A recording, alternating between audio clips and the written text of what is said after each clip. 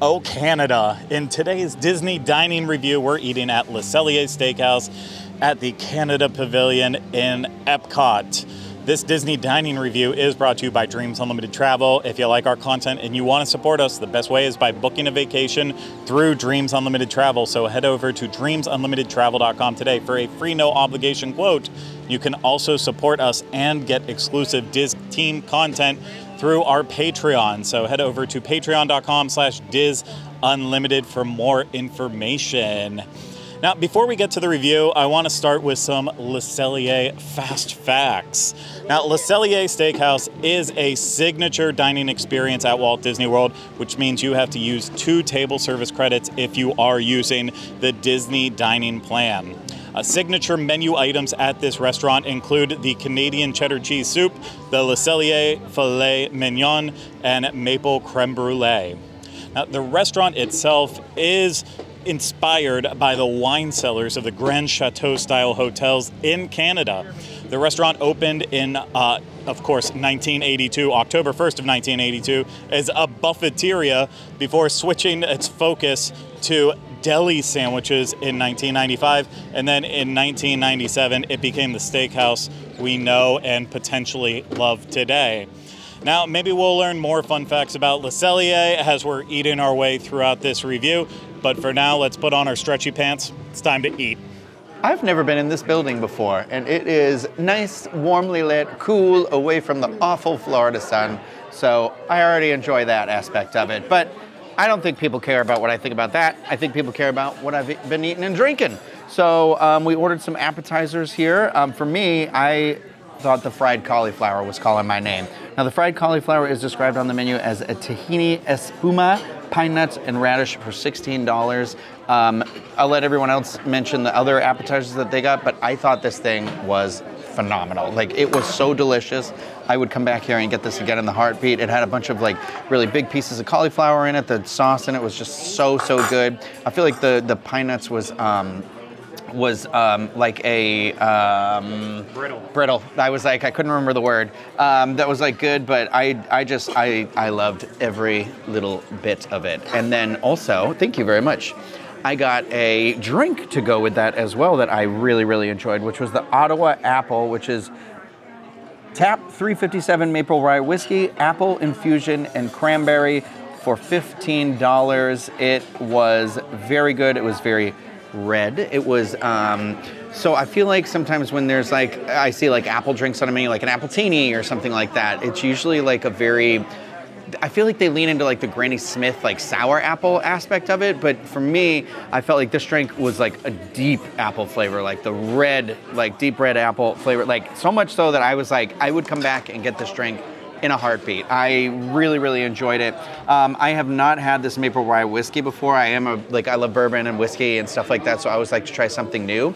And I felt like I could taste it in the drink, so it was good. And I'm not a big maple fan, so I feel like the maple with that like apple and cranberry, it kind of all blended together beautifully. And it definitely, Hannah tried it and she said it tasted like the holidays, and I definitely agree. It definitely had that like November in New England or upstate New York, you know, like just the leaves are blowing and you're sitting there on your porch and, you know, I don't know, that's a dream, a thing I will never have. So, but you know what I'll have? Another one of those drinks, because it was that good. Here comes the hurricane. So Martini Mom today decided to go rogue because, you know, I'm just feeling wild. We're having lunch at this nice steakhouse at lunchtime, and I got the Windsor Old Fashioned is my beverage. And this comes with, of course, Canadian whiskey with muddled fruit, chocolate, and orange bitters. That's interesting to me. A splash of soda and a gourmet maraschino cherry, and it is a classic with a Canadian twist, and that was $17. I thought it was amazing. I thought it was a very good old-fashioned. It was unique. I was a little thrown by the soda water in the description, but I feel like it added just, I don't know, a nice layer of like, I don't know, lightness. Yeah, made it a little bit lighter, gave it a tiny bit of fizz. The orange bitters, I definitely got. The chocolate, I don't know. I'm not sure that I got that, but I mean, I love chocolate, so I'm happy for it. Always love those delicious cherries. And I thought this was wonderful. And I also think $17, this was a crafted cocktail. I feel like that's actually not a bad deal. for Disney. I also think if you, like, old-fashioned is not always my go-to drink, and I feel like this was a good enough old-fashioned, but was different enough that if you maybe are like curious about old-fashions or thinking about ordering one, this would be more of like an intro into old-fashioned. So anyways, 10 out of 10, I would get that again. I also really enjoyed, I had a sip of Rhino's Ottawa Apple, and anything that tastes like the holidays, I just absolutely adore. So that would be on my list as well for next time. So the end to my bevy. Moving on to my appetizer. When in Rome, you get the Canadian cheddar cheese soup. And maybe I shouldn't have done this because, you know, you can get the small sample at Food and Wine Festival, but I just love it. And the problem with Food and Wine Festival is, like, it's usually pretty hot and you're eating this, you know, little paper cup of hot cheese soup on a trash can and it's hot. So I was like, you know what? I really just want to sit down and enjoy this and dip my pretzel bread in it. The price on this is $13. And again, I feel like actually that's not a bad price. I don't remember how much it costs for the food and wine portion, but I want to say it's, you know, I don't know, maybe $8. And so I feel like for a little bit more to get a better serving, also be able to like properly enjoy it, was great. I would just go ahead and tell you that I loved every appetizer that we got. And we haven't gotten our entrees yet, but I almost feel like if you're here and you're just trying to escape the heat and do something a little more relaxing, I think it would be a great place to come in and just get appetizers and a cocktail. I did choose to get a cocktail. One thing I will say though, so wine list here is phenomenal. They have a lot of the Disney family wines, which I feel like you used to see more of, maybe pre-pandemic.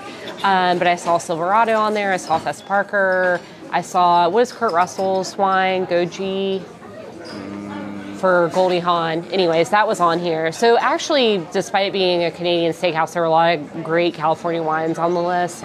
And most of them you could get by the glass. Skywalker was on there. I had a fun story about that. It's very expensive.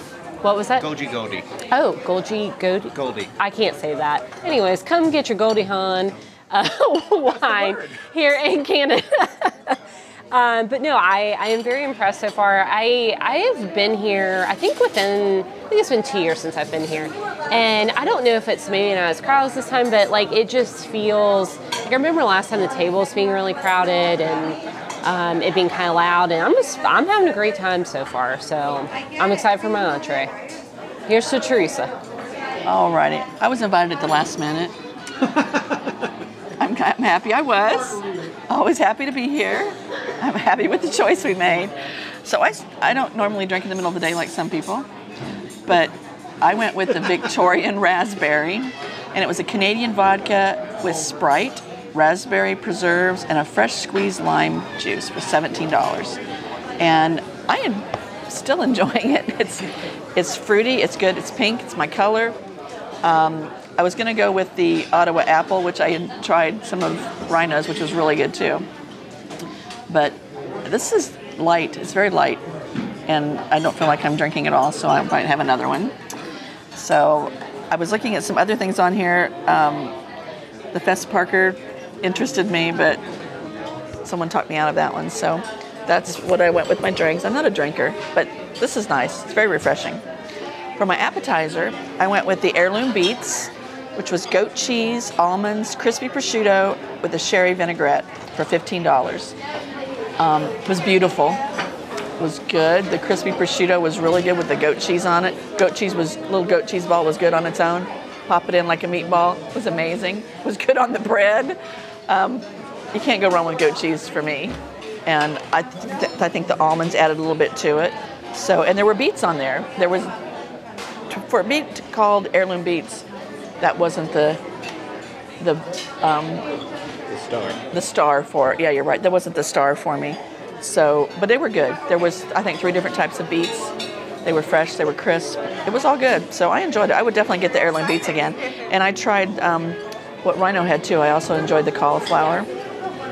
I didn't try the cheddar cheese soup. I've had that in the past and enjoyed it, but I wasn't feeling that today. So, yeah, I would definitely get what I had again. Waiting for my entree to arrive. I've been ultra hard on the fin du monde lately and always in my life, so I figured what better time than now to order the fin du monde, only to find out it's actually not being served currently. They've been out of it for a couple days, so I had to switch paths, and I ended up going with the Collective Arts Brewing Good Monster Hazy New England style IPA. It's served out of a can, and I've had Collective Arts beers before. I didn't realize they were out of Ontario. I don't know how I missed that. I did. It's $12, and it's a solid New England IPA. I mean, it's a double IPA, so 8%, and yeah, I'm really enjoying it. I mean, I don't get the Canadian feels from it. I feel like I'm, in a juicy New England area, but I still, I thought it went really, really nicely with the bread, because Teresa alluded to it, but no one really talked about it. The bread service here comes with lunch, and you get a pretzel bread, which I had Hannah dip some of my pretzel bread into her cheese soup, which I highly recommend that. And then there was also a sourdough multigrain bread, and the butter that's served with it is like a maple butter with salt on there. It was a little too sweet for my taste, but pretzel bread A+ with cheese soup. And for my appetizer, I didn't get anything off the appetizers, but there are 2 poutine offerings here, a signature poutine and a beef bourguignon poutine. If it has signature in the menu, I'm going to go for that, so that's what I went for, the Le Cellier signature poutine, fresh cut french fries, Canadian cheddar cheese curds, truffle, red wine reduction for $15. The red wine reduction did make it a little bit sweet, but I thought the truffle helped to balance that out. The Canadian cheese curds did feel fresh, but in my opinion, they could have been a little bit on the warmer side. They didn't have quite the squeak consistency that I like, but they were close there. If they would have been a little bit warmer for just a little while longer, would have been nice. The French fries were cut very thin, but ultimately I don't think it had too much of an impact on the overall dish. Like it's better than a lot of poutines that you can get around Walt Disney World. It felt at least somewhat authentic compared to some of the random poutines you can get at like the Daily Poutine. I liked it. I would get it again. Even $15 might be a small portion, but it felt fancier than just normal poutine. For my entree today, I went with the mignon, filet mignon. I don't know why I had to say it like that, but it's the Le Cellier filet mignon, and it is described as coming with mushroom risotto. There's a pomodoraccio tomato and a truffle butter sauce, all for $62. It was I believe it was the recommended dish. I did have a bite of everybody's food at the table as well. The reason why I always order a filet mignon is because in my life, I'm not a fancy person. I've never ordered steak at restaurants really ever until I lived at Disney, and I ordered a filet one time.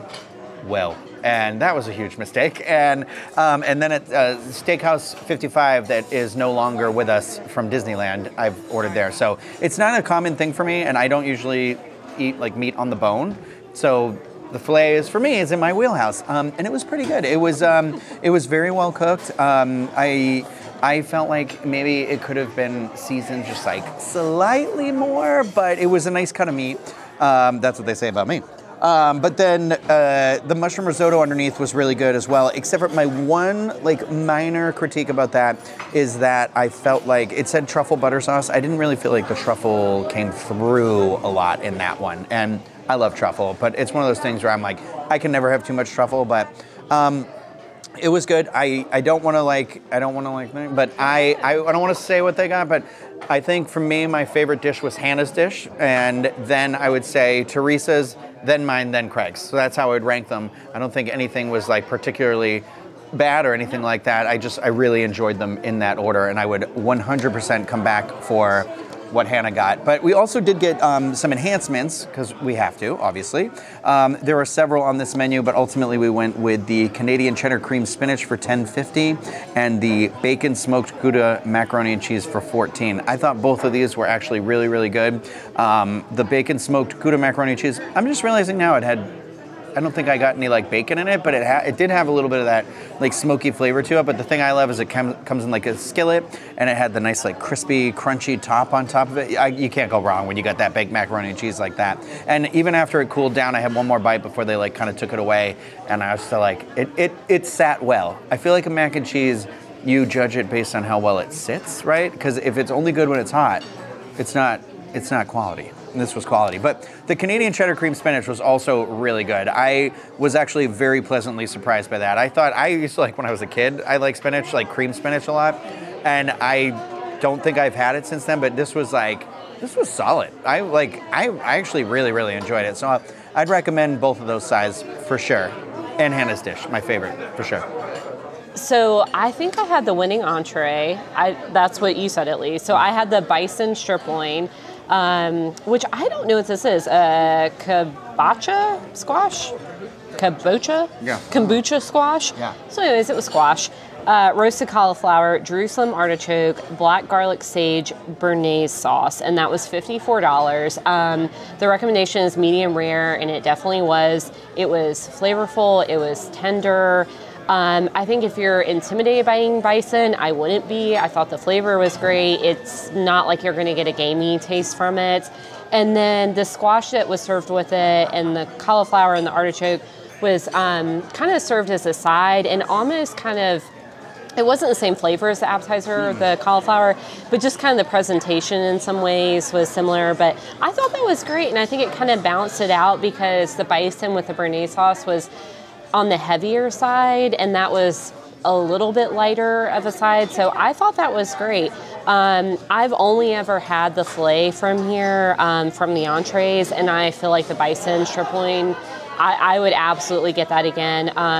I've had bison a couple times. I think the last time I was actually out in Yellowstone, so I'm assuming that was fresh. I know, yeah, I've been to a national park, and I'm fancy. Bougie. Everybody likes to say I'm bougie, but I'm from Mississippi, and I dip most of my food in ranch, so I'm not convinced that I am. Bougie. You heard it here first. Yeah, so no, I thought that was phenomenal. It's also something different, like I don't feel like you can order a great bison dish other than like a bison cheeseburger. I feel like that's the most, common version of it. And then you're like, is this bison? I thought that was fantastic. I also feel like price point on that was good. I didn't eat all of my $54 for Disney prices and for a signature restaurant. I wasn't able to finish all my portion. Keep in mind, we did have a lot of appetizers, and I did have a roll and all the things. But yeah, I thought that was great. The enhancements, I think the Canadian cheddar cream spinach, hard to say for me, was my favorite. It's funny, it says cheddar, and I don't know that I really got like a strong cheddar taste, like a sharp cheddar taste per se, but it was different, and it was very good. That was the winner to me. The bacon smoked Gouda macaroni and cheese, I mean, how can you go wrong? It's bacon, it's smoked Gouda, all the best things. But I still feel like the cream spinach was better and a little bit more unique, so if I had to pick between the two, that would be my vote. But you can't ever go wrong with mac and cheese. So again, everything I've had has been 10 out of 10 for me. Spoiler on my review later. All right, I went with the halibut. I know, steakhouse, fish. I wasn't feeling it. It's midday, I wasn't, and it's what Craig told me to get, so. I went with the halibut, and it came with leeks, roasted onion, fennel, onion soubise, and crispy salsify. It's like a French fry on top. It was awesome. When it first came to the table, I could smell the fish, and it kind of threw me. I thought, ooh, it's a little too fishy. But before I started eating, it went away. It was just a moment thing, so it disappeared. It was, I think it was blackened on top, right? Was that what I would call that, blackened fish? It fell apart. It was so awesome. It was some seriously good halibut. Halibut. Hell of a good fish. So I would definitely get it again. I wanted the fillet, but Rhino got it. I tried it. It wasn't as good as mine. I think I won out personally on this one. I would definitely get this again, and it was $47, which it's a little pricey for me for a piece of fish, but it was good. Of the sides or the enhancements, I did not try the mac and cheese. I forgot about it once I started spooning down the spinach. And the Canadian cheddar cream spinach, I'm with Hannah on that. I didn't taste a lot of cheese in it. It was just creamy. It was good. It was yummy. Just give me a bowl of it. I'm good. Good to go. Thank you, ma'am. My creme brulee I just arrived. I gotta go, bye.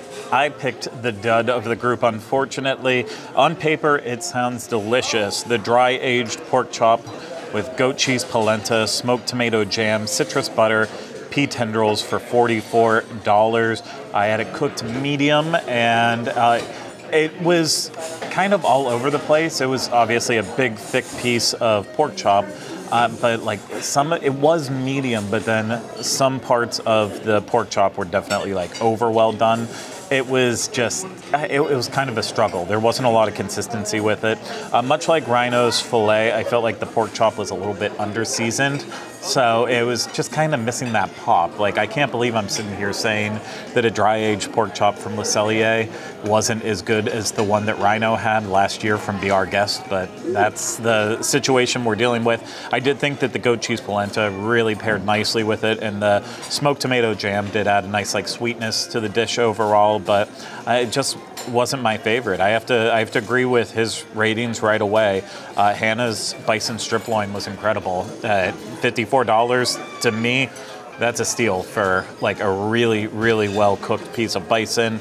And Teresa's halibut for $47, like I would also get that too. I mean, Pacific halibut, that's not a cheap piece of fish. So I think it's actually pretty fair for Walt Disney World. And then Rhino's filet would have come next. I mean, the hard part with that, it's just that $62 filet. It's hard to like get over that bridge of it costing that much money, but you know, it still was tasty. It was a really nice piece of meat. Just needed a little bit more seasoning. So yeah, the entree, you know, I don't want to say I feel let down, but I'm happy that I got to try a little bit of everyone's, so that way I know what I want next time I come back. For my dessert, I went with the profiterole. I don't remember how they said it, but it is described as crackling, comma, cheesecake inlay, comma, Marionberry, comma, sorrel, $14. Think a giant puff pastry filled with a very, very fluffy, light, like cheesecake whip inside with the Marionberry in there, and then on top it was like I would say like a macaron size of the sorrel, which was also like a cheesecake consistency. But the whole thing I thought it was really good. It was light, it was fluffy, and it was a pretty big portion, I felt like. So it was a solid choice. I don't know that there was anything on this dessert menu that, like, looking at it, if I had come by myself and we weren't doing this as a review, that was screaming that I was like, I have to have. But I will say this, the item that Teresa got, I would not have normally ordered because it does involve maple. And again, like I said, I'm not the biggest maple fan, but I tried it and this thing was delicious. So I think she had the winning dessert for me. But yeah, I am happy that we did it this way. So that gave me a little taste of everything, which I don't think normally, like I said, would have screamed out and been like, I need to get that. So yeah, I'm not unhappy with my decision. It's Martini Mom back again. I had to redo this because I thought I ordered one ice wine and I didn't. I ordered the more expensive ice wine because that's what the server recommended, and that's what happens when you come to a fine establishment such as this one. So anyways, pardon my French again, I actually had the Chateau de... Back to you, Craig. Anyways, it was $22 for the glass. It was a fairly small portion. Ice wine is one of those things that they serve at the festivals. They have several options here. So I think it is one of those things that's unique to try.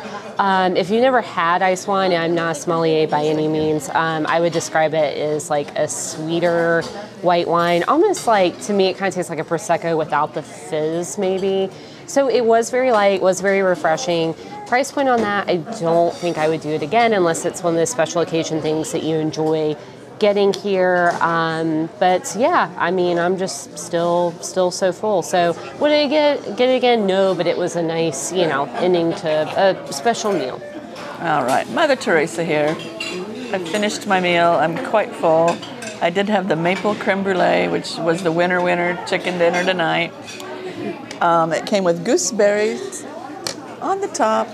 I was going to show you the empty bowl, which Craig was licking, but the woman took it away. So it was, Charlene took it away from us. It was really good.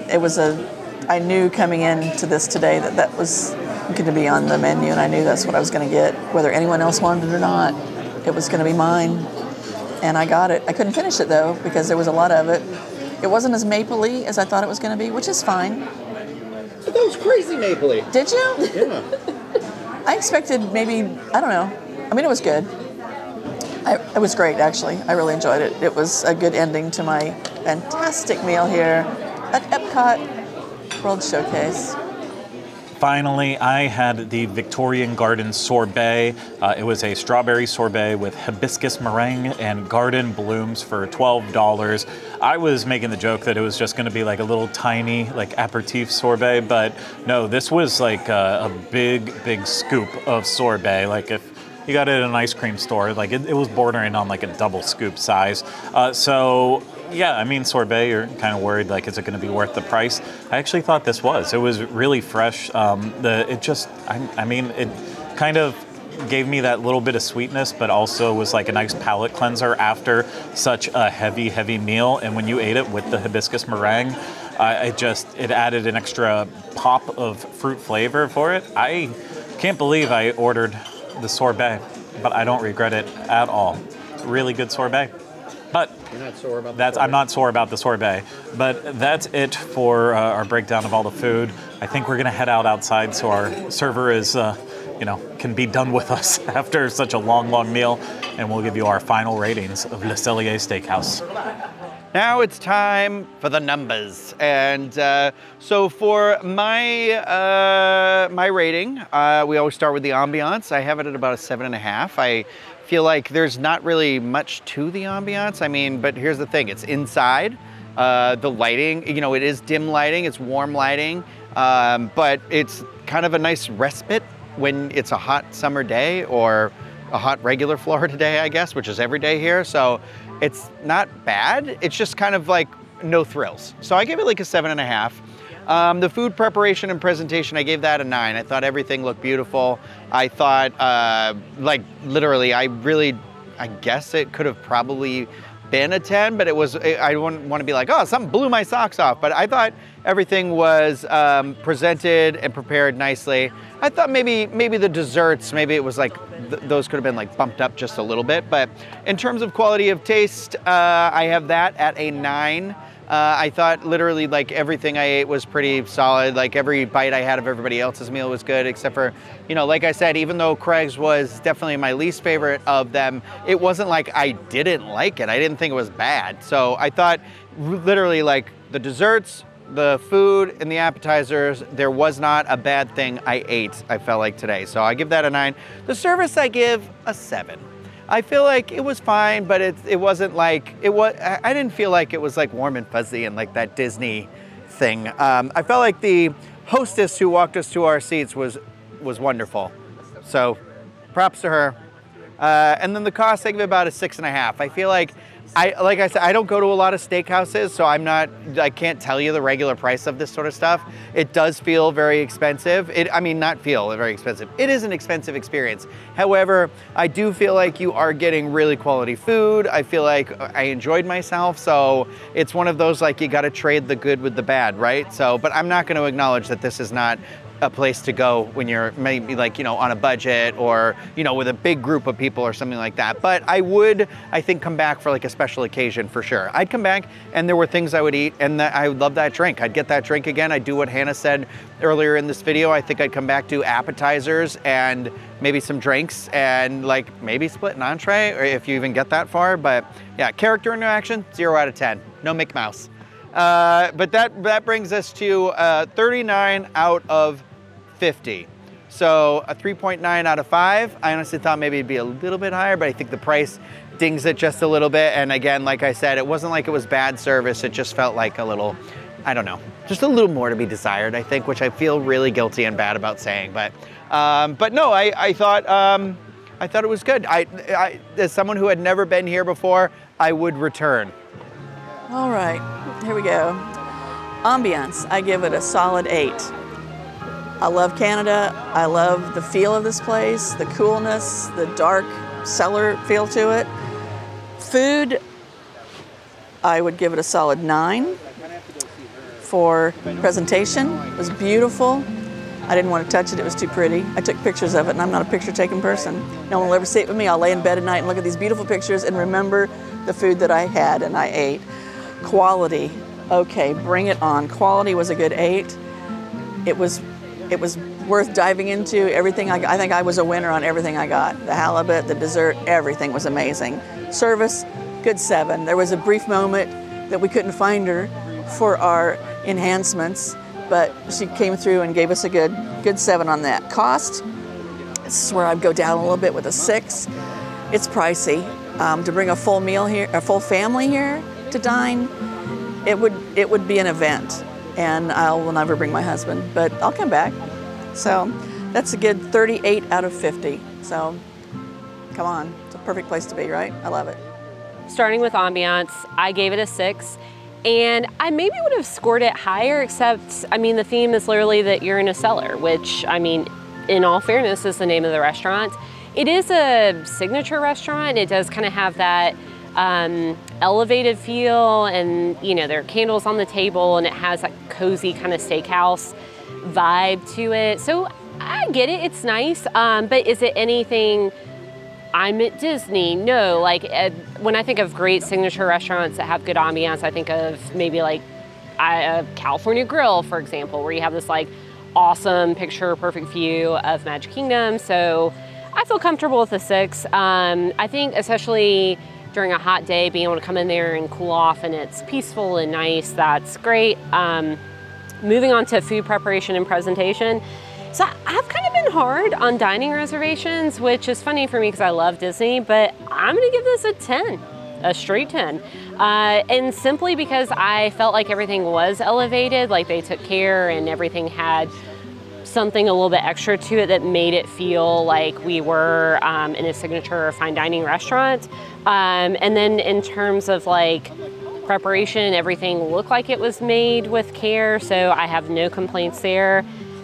Speaking of that, quality of taste, I'm also gonna give a 10. I had the knockout bison, which I thought was amazing. Everything I had, I loved. No complaints on the way it was cooked or the taste or the flavors. I didn't feel like I needed to like add salt to anything or anything was too salty or whatever. I was very happy with exactly what I got. And then moving on to service, I gave it a 7.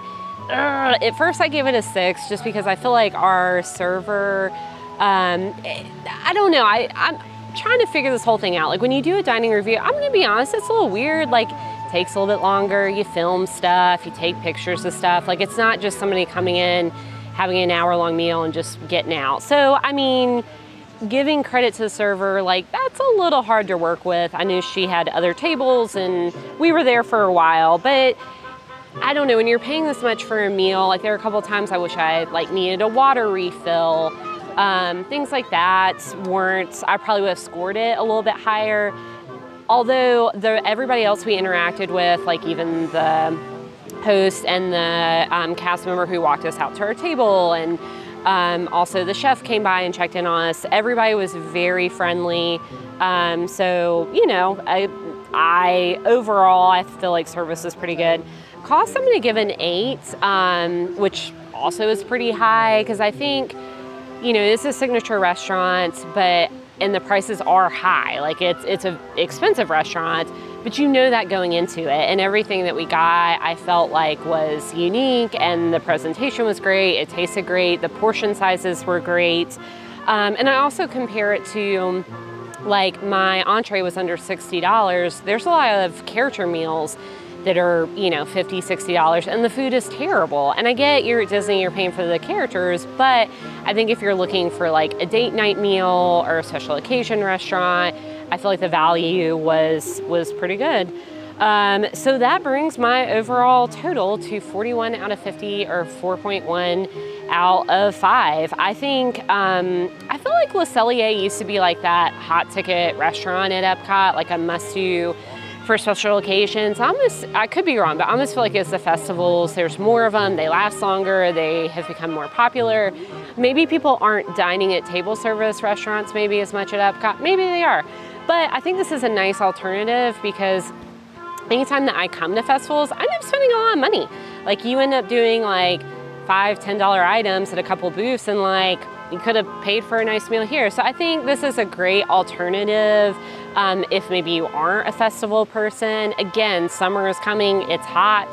You know, maybe you use that money to come inside and have a nice relaxing meal instead.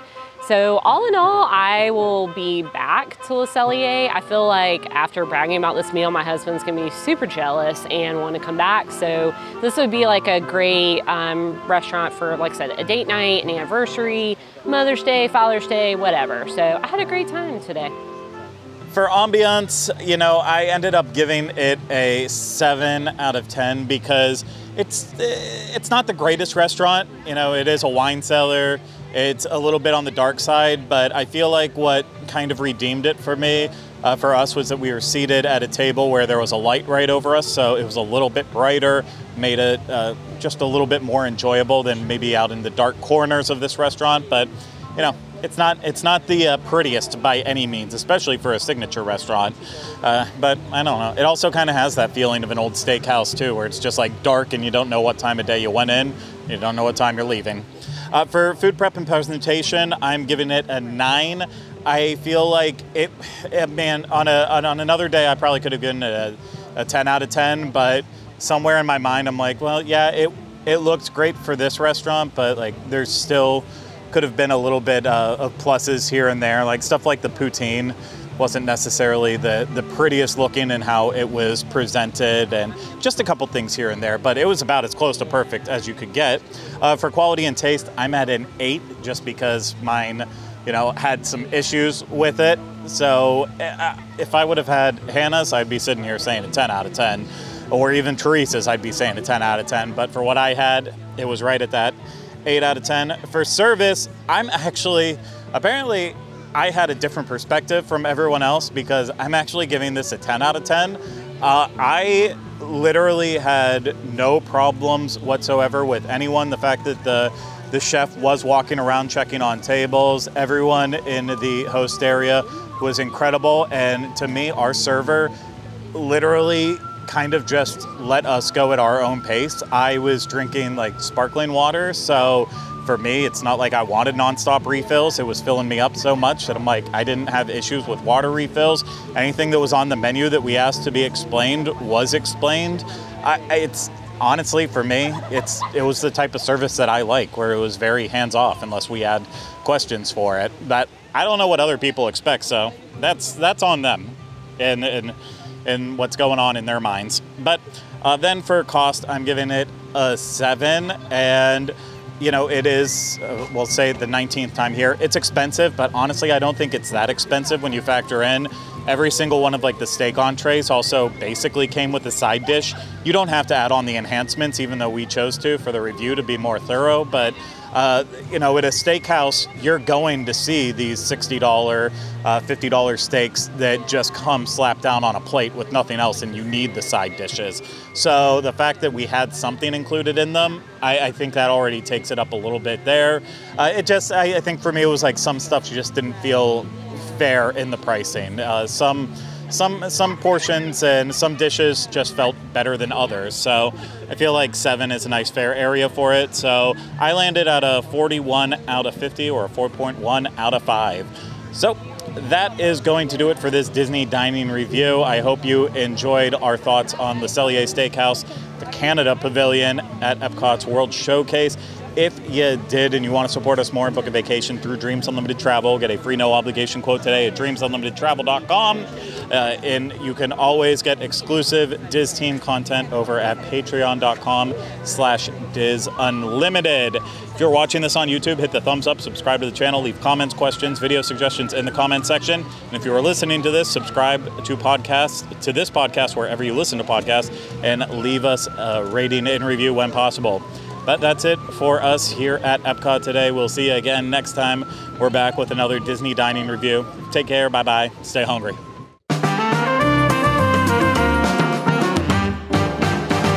Yummy, yummy.